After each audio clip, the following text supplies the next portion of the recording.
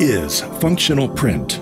There is a subcategory of the printing industry called functional print, and it's been around before there were road signs and luminous watch faces.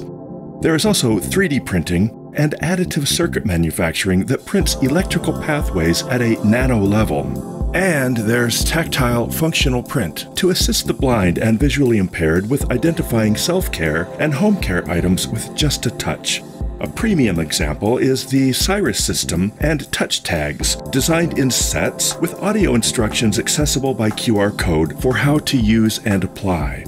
Although used by as little as 10% of the blind population, Braille characters can be printed by inkjet varnish systems, theoretically more durable, and can be done at less cost than the traditional method.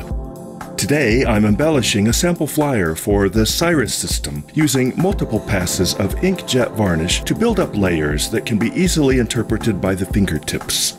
The QR code also has a lesser amount of varnish to make it more noticeable and accessible by those with vision loss.